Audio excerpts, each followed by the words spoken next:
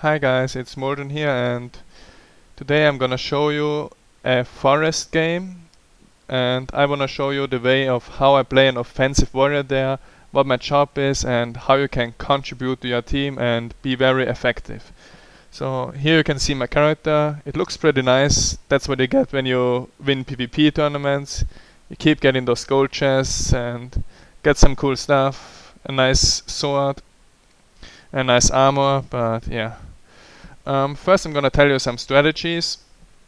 I released a video with a forest map guide 1 month ago or something.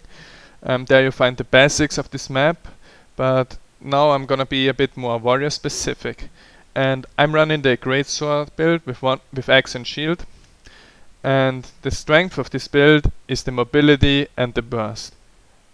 This weekend we were playing like 50 tournaments or something, and in every single forest map I was able to get the last hit on a boss. That's because the burst of frenzy is extreme. Like you can use pulse charge or your 5 ability to connect to a boss and just ninja kills. Also you're pretty strong at killing the bosses very fast. I'm not sure if you can still solo them. I was able to solo them at around every second time, but when I had bad crit luck or received a lot of damage, I wasn't able to. So the best you wanna do is you wanna go on the forest mobs, the NPCs, together with a teammate, or you wanna steal them from your enemy teams. Apart from that, like there's always a time between the boss spawns, and then you wanna keep running around and help your team wherever it's needed. You can go for mine, go for the mid, wherever your help is needed. You should always be there and help your team. Communication is key for this, and yeah, you need to have Skype or something, get on your teammate, talk to them, and always be aware where you should be going. So yeah, here you can see my gear again. Looks pretty nice in blue as well. We're on the blue team. And yeah, another important thing in this map is you need to defend points. Like you don't wanna leave a point undefended for a longer period of time. So with this spec you're also pretty good at 1v1 situations, especially if you have a cooldowns up. And I think I encounter a few 1v1 situations in this game, and yeah, we'll see. Unfortunately this was a 4 versus 5 against this team. I'm sure I'll find out the guild name later. But Xeph or Mesmer disconnected, so it was actually a 4 versus 5, and that makes things harder, right? But I think with the right team play and coordination and strategies you can overcome this and still win. So just because it's 4 versus 5, don't give up yet, try and see what you can make out of the game. But yeah, finally it starts. Too much talking here. But at least you can get a nice look on my warrior.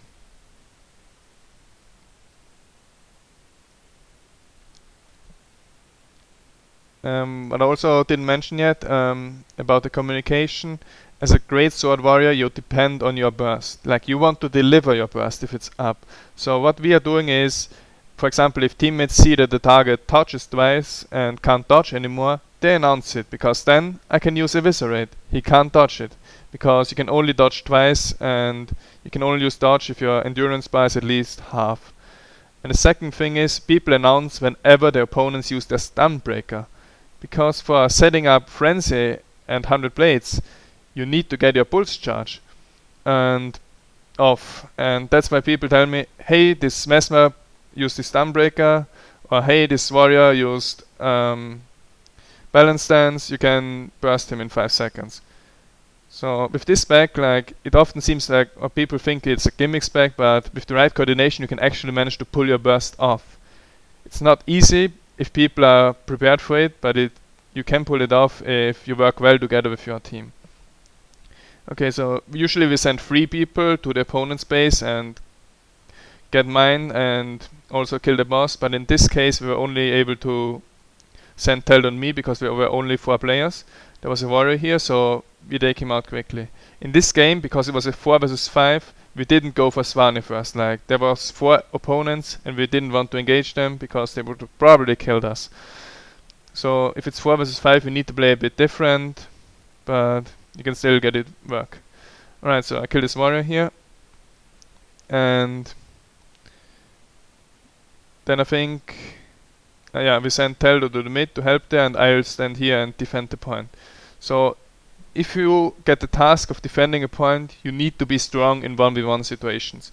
A good way to practice 1v1s is to enter games with your teammates, for example new games, hot to join PvP, and hope that no one else is going to join. And then you just duel your friends and try to become better at dueling and 1v1 situations. I'm gonna fast forward this a bit until I get my first 1v1 encounter. And there we go. It's this ranger. The opponents we were fighting were from the team OG, by the way. And rangers can be pretty tough in 1v1. So here I'm actually landing my burst. And when the burst lands and the eviscerate lands, then you pretty much won. So this ranger probably didn't have his cooldown up or no stunbreaker, and I was able to end this fight pretty quickly. Then more players come, and I got Teldos to support. I saw the other players coming, I told him, hey, help me out here. And yeah, this Mesmer is already down for some reason.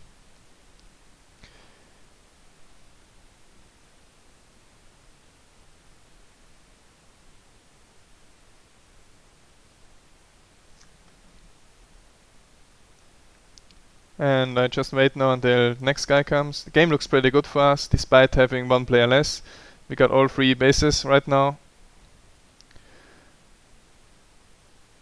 And yeah, there's a Mesmer. He's thinking about if he should engage me, but Mesmers have a hard time against warriors in 1v1. So he decides not to, and instead they send an engineer to engage me. Because engineers can be pretty annoying to warriors, they can avoid my burst, they can immobilize me, and I think that was a good decision on their side. So I'm up against this engineer. I used my burst, but he avoided it, he CC'd me, so this is gonna be a tougher fight. And yeah, I'm trying to stay in range, use my greatsword, auto attacks, swap the eviscerate for the burst, like here with 5k. Then I'm also using shield block whenever it's needed to avoid some damage, and shield bash into 100 blades, which didn't work here because he managed to get away in the same time. But yeah, it's a long fight against this engineer, and I actually was asking to help, so Rayon came in and helped me secure the kill. Then here come 2 more people, one of them is the ranger. So what I use my elite to get a bit of run speed to get away.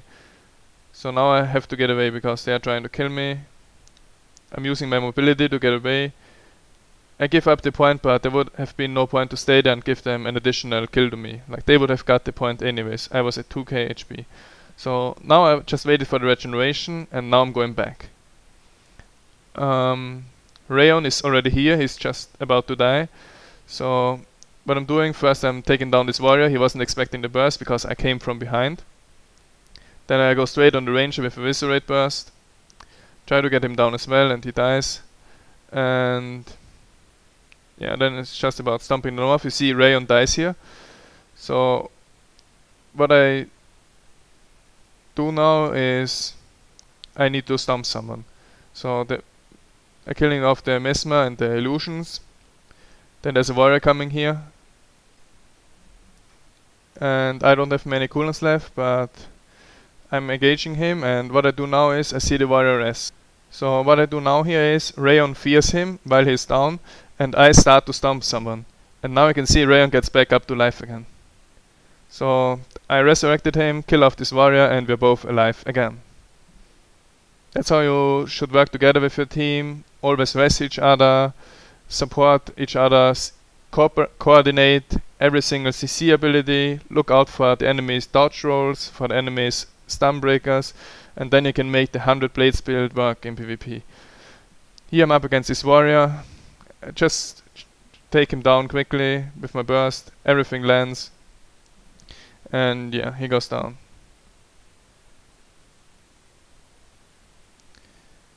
Here was actually, if you down a warrior, you have 2 opportunities, so here I was actually doing a mistake.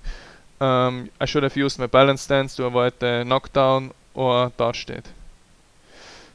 But yeah. Game is almost over. I'm going back to the point because they captured it again. Killing off this engineer with the whirlwind attack into a Viscerate. Then I'm stomping him because we only need 10 more points. And as you can see here, we got 5 points for the stomp. And yeah, then I'm also killing off this Mesmer. And yeah, we won. I hope that you enjoyed this short guide about the forest map. You got some insight on how to play an offensive warrior with great sword and X shield. There are other builds out there that work as well, for example the Shout Warrior, which I also made a video of. But this is my favorite build because I like to play offensive, I like to do high damage, and I like to be mobile and just run from one point to the other point, support, and be able to deal that burst damage whenever it's needed. So yeah, here I'm gonna show you my equipment again, because people love to see characters with good PvP gear. And the best thing about gearing Guild Wars 2 is you don't need to level up, you don't need to farm something. All it needs, you need to be good at PvP, and you need to have a good team, play structured PvP, and eventually you'll look like this. And yeah, that was the video. I'll have more videos coming up. Thanks for watching, and I would also like it if you check our guild's website, teamparadigm.net. We have some forums there, discuss with people. It's just nice to see the PvP community grow. So, bye guys.